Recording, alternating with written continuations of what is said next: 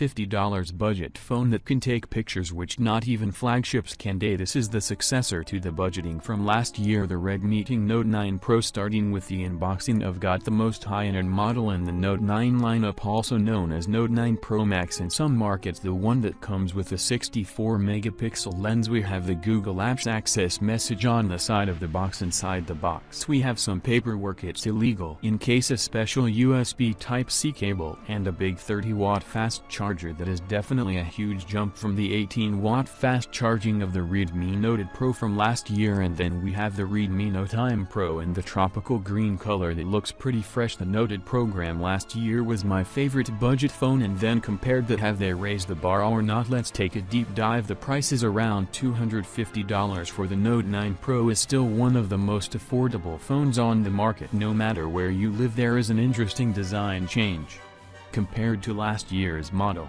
Looks bigger and more colorful, still rocking glass back for premium. This headphone jack is still there. We have a more modern poncho design which some people prefer over a knowledge base. I think when scanner bar button is a very welcoming change, very quick indeed. The quad camera and boxes setup on the back was still rock the same 64-megapixel lens, 8-megapixel ultralight, 2-megapixel depth sensor, and a 5-megapixel macro lens compared to the 2-megapixel off last year's model. Neither really paid that much attention to it last time because I wasn't really impressed that much, but this time I played with it and I can't stop using it. If you use this in good lighting conditions, preferably outdoor, will get some really great shots unless you come really close to the subject. I mean, I cannot take these photos on my $1,300 iPhone because they don't have a macro lens, so in order to come this close we need a macro lens, which this budget phone has. You may or may not care about this, but definitely opens new possibility, and especially at this price it's nice to have all these features. It also lets you shoot 1080p videos in macro mode now, like last year. The 64 make this a lens is still pretty good, sharp results, natural colors, ultralight is here as well. Not possibly my favorite, and another big improvement that I've seen compared to the last remodel is better performance in Pro mode. To really test out the Pro mode, that I took the phone to a really tough harsh dark condition. What you're looking right now is a normal picture. This is a night work picture, and this is 1/32 64-megapixel night March shot. The difference is insane. I can literally see the text on the outdoor of that AC, which I couldn't even see through my eyes. You can make the images even better with a bit of light from touch. This easily makes this phone one of the best phones out there to have the Pro Nightwood experience with features similar to flagships. The Promo, unless you take 64MP 30 seconds long exposure shots with ISO up to 3200 watts.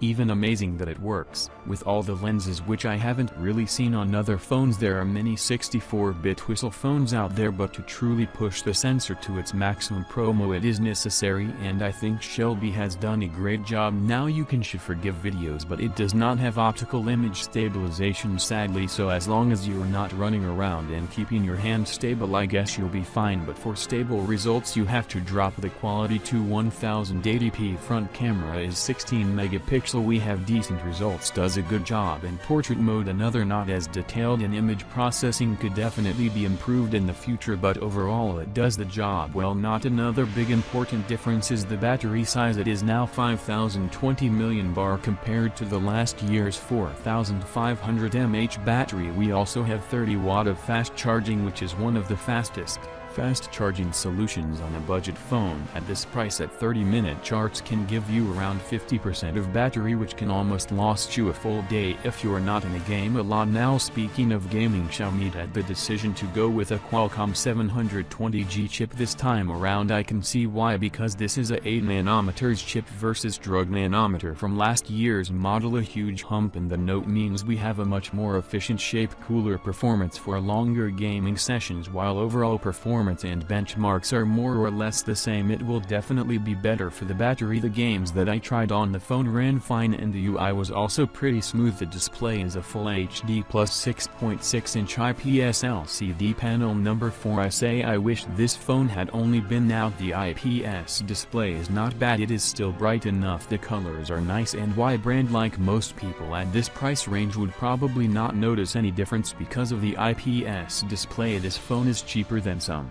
Of the budget phones out there, least in most markets compared to the likes of Samsung, but then again having an OLED display would have been actually amazing. That comes with accurate and out of the box based on B11. Not my favorite UI, but definitely one of the better ones I've used. I like the arrangement of the app drawer, I like the look of the settings, the ability to add custom actions with the buttons. Once again a killer pro camera mode that works with all lenses, and that the ability to hide poncho if you want to. Overall a decent scan. In the future it will get the B12, which is the upcoming new skin, which has a lot of new features. That is something to look forward to. All in all, the Redmi Note 9 Pro still checks it all. Xiaomi's goal here is to create the smartphone that has all the features you need for as low price as possible. 8 nanometers quantum chair, bigger battery, faster charging cord, blood loss back, and most importantly a great camera experience. I still think that this phone does justice to the legendary Redmi Note lineup. Please subscribe, comment and like the video. Thanks for watching. See you on my next video. Peace out.